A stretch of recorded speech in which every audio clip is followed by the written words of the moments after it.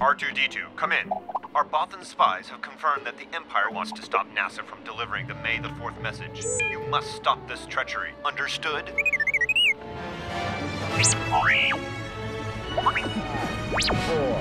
3, 2, 1, 0. All engines running. Commit. Liftoff.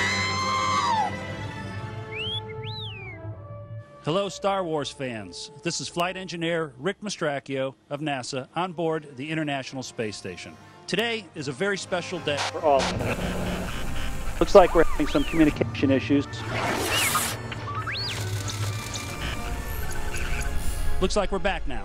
To everyone on Earth from the International Space Station, may the 4th be with you.